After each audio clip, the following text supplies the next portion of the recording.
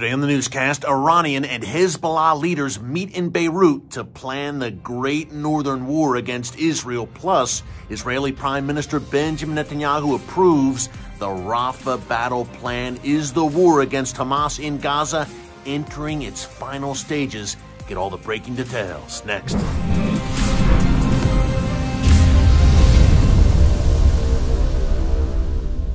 Hey folks, Eric Stacklebeck here. Welcome to the Watchman Newscast. Before we get into this Iran-Hezbollah meeting in Beirut, perhaps a fateful meeting between terror masters when it comes to that coming Great Northern War against Israel, I want to give our viewers in South Africa a major shout out. If you watched yesterday's Watchman Newscast live stream, we broke down how the South African government, not the people of South Africa, but the government is really viciously anti-Israel, accusing Israel of genocide. And now, and this was the topic of yesterday's live stream, if you missed it, check it out here in our archives, right there under newscasts. Now, South Africa's foreign minister is threatening to arrest any soldiers for the IDF who set foot in South Africa. Now, that could be tourists or people visiting South Africa, number one. Number two, it could be citizens of South Africa who live in Israel. They're dual citizens, but they may visit home. They want to visit family. If they fought for the IDF against Hamas in Gaza, South Africa is saying, we will lock you up. So I talked about this yesterday on the live stream, and I pointed out Genesis 12:3. Those who bless Israel will be blessed, and those nations that curse Israel will be cursed. History bears that out. And I said, look, the government of South Africa is playing with fire. Well, I want to give all of our South African viewers, and there are many of you, a major shout out. I got a lot of feedback in the comments section under yesterday's video with folks from South Africa saying, hey, we do not support our government on this. We stand with Israel. South Africa stands with Israel. Keep us, the people of South Africa, the citizens of South Africa, separate from this government. So, hey, thank you to all of our loyal South African viewers, friends of Israel. We appreciate you guys. God bless you. And I appreciated that feedback. It was great to hear. Hey, let's keep the pressure on, right? If you're in South Africa, tell that government, we don't agree with you. This is not the direction we want to go in. There's an election coming up very soon in South Africa, folks. And here at the Watchman, we've got that circled on our calendar. So I wanted to say that before we kicked off today, because it really struck me the massive feedback we received yesterday from our South African viewers. God bless you guys. We appreciate it. Okay, we want to get into this secret meeting. Not so secret. I shouldn't say it was absolutely secretive, but details, I should say, are just emerging about this meeting between Iranian and Hezbollah officials in Beirut in February, just a few weeks ago. Now, Ismail Ghani, who is the head of Iran's Islamic Revolutionary Guards Corps Quds Force, he met with Hezbollah leader Sheikh Hassan Nasrallah in Beirut. And folks, a few big takeaways here. Number one, Nasrallah told Iran, look, this is our war. Those were his words reportedly.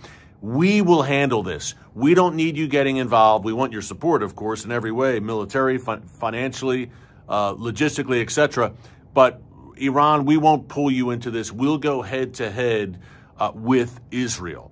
And that was music to the Iranian regime's ears, because they are growing very concerned, ladies and gentlemen, that as the war broadens in the Middle East, thanks to Iran, by the way, but nonetheless, as it broadens, perhaps Iranian forces will be forced to get directly involved and directly engage with Israel. And Iran doesn't want that. Remember, their MO since 1979 is to battle against Israel through proxy.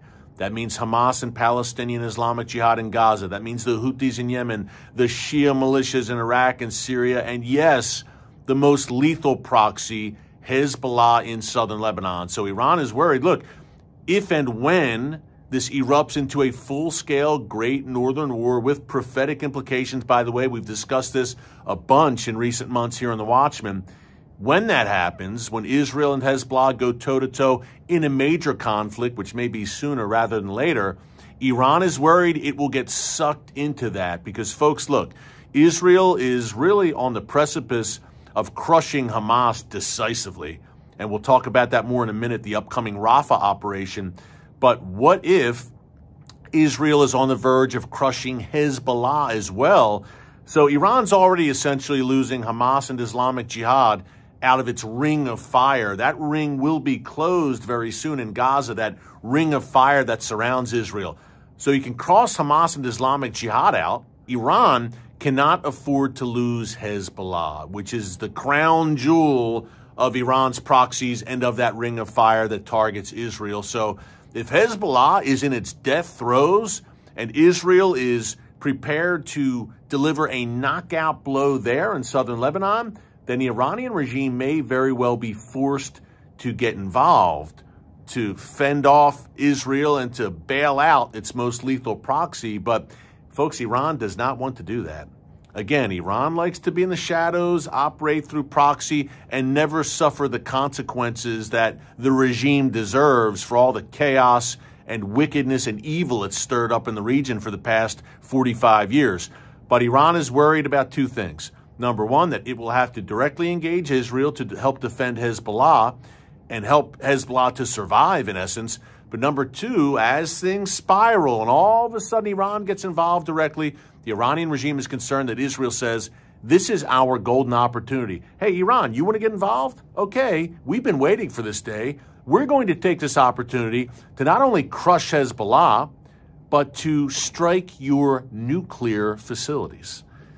That's what Iran fears the most. So, folks, the plot thickens as that great northern war beckons. In the meantime, to the south, Rafah. I want to break that down for you in a minute.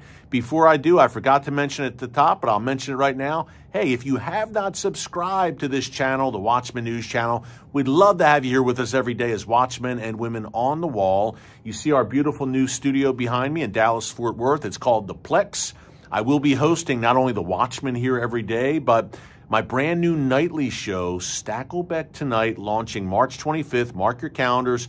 Quick reminder, 7:30 p.m. and 10:30 p.m. Eastern Time every night, every weeknight, Monday through Friday on TBN. Again, March 25th, we launch with some very special guests during launch week. You will not want to miss that. We'll have Stacklebeck Tonight content here on the channel as well, so be sure to subscribe. Click the notification bell so you get alerts every time a new new video is posted, I should say.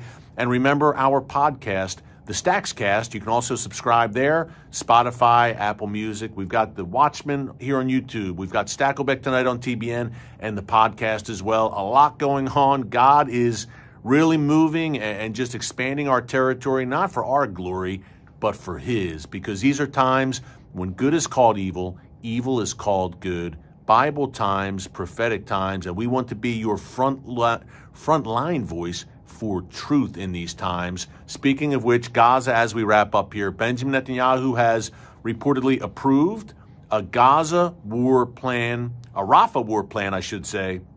That's the last vestige of Hamas resistance. Rafah lying along that Egypt border. Now the world is howling, wailing, and gnashing its teeth, telling Israel not to go into Rafah. There are some 1.2 to 1.4 displaced Gazans living there right now. Israel says, look, we have a plan. We're going to create humanitarian islands, in essence, where we evacuate those civilians so we can go into Rafah and target Hamas and eliminate Hamas. The battle plan is reportedly approved, and Bibi says, look, we're doing it. Just like in Lebanon, it's not if, but when. We must do it to achieve our goal of destroying Hamas. Rafah is their last stronghold. We got to do it. In the meantime, the United States, the Biden administration, opposing all of this. Anthony Blinken saying today, the Secretary of State, that Israel's first and primary concern must be civilians. And no one wants to see civilian casualties. It's a part of war, and Hamas caused this by, number one, invading Israel, and number two, using civilians as human shields. But I digress. I think Israel's first aim and first objective should be to destroy Hamas and win the war. Secondly, Blinken said, look, we haven't seen the Rafah war plan yet, and we haven't approved it. Excuse me, I'm sorry. Israel is a sovereign nation, And they don't have to say, Mother, may I, to the United States. And I'm a proud, patriotic American. But folks, look, Israel's a sovereign nation. If they feel they need to do what's in their best interest for their nation and their people and go into Rafah, they're going to do it. They don't need the permission of any nation, including the Biden administration. Call me crazy, but I think that's a fact. And Chuck Schumer, a proxy of the Biden administration, the Senate Majority Leader, Democrat, said yesterday that Israel should hold new elections and Netanyahu has to go. Folks, unprecedented, taking to the Senate floor and calling for the ouster of an allied nation, the leader of an allied nation. Not China, Russia, North Korea, no, calling for the ouster of the prime minister of an American ally, the state of Israel. Hey, we live in upside-down times where common sense is not so common. Keep all this in prayer. We're so glad you're with us every day so we can help you make sense of it, and much more to come. Stacklebeck Tonight, The Watchman, the Stackscast. We want to be your one-stop shop for all of this content on a daily basis. Thanks so much for joining us here today on The Watchman. Until next time, God bless you. And remember, never hold your peace.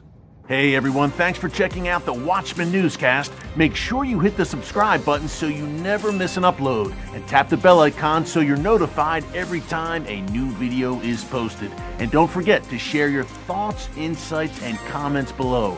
Thanks for watching. We'll see you back here tomorrow.